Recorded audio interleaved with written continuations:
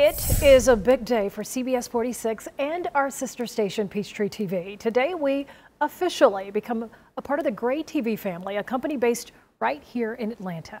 Well, CBS 46 anchor Rick Volbaum sat down with Gray's CEO, our new boss, to talk about the move and his vision for the future of your favorite local TV stations.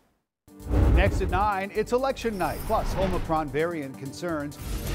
Breaking at noon, at least 4 Television in the 21st century is going to be about local. Again, there is a $20,000 reward out right now. It always has been, but now I think it's more important than ever. We have to move fast, but we have to do it right. Hilton Howe runs one of the largest TV station groups in the country, but he hasn't had a foothold in the very market where his company, Gray TV, is based until now. Well, we're awfully proud of it. December 1st, Gray assumes ownership of WGCL and Peachtree TV, acquiring both from the Meredith Corporation. This is our video wall, so every one of our local stations all over the country. And Howe is excited as he shows me around his Brookhaven office building.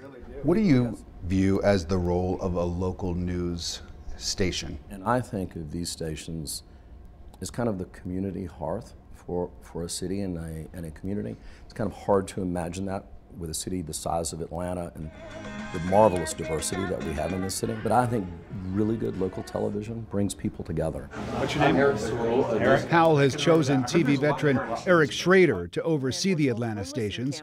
Schrader says viewers will get the same quality journalism they've come to expect, just more of it. I think they can definitely expect more news, more coverage, and more local content.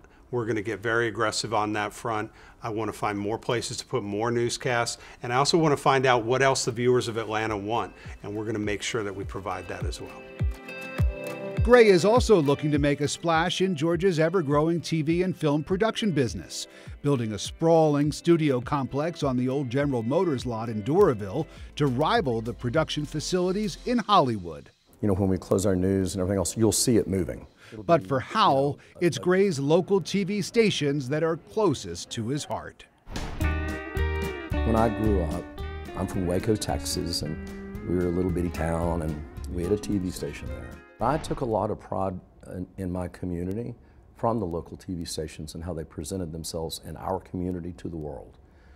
And I want to make sure that WGCL and Peachtree TV shows off Atlanta in the best way possible. No peace! And as for delivering the day's news during these divisive times, Howe says viewers will get the facts they need to make up their own minds. Did you see the sunrise?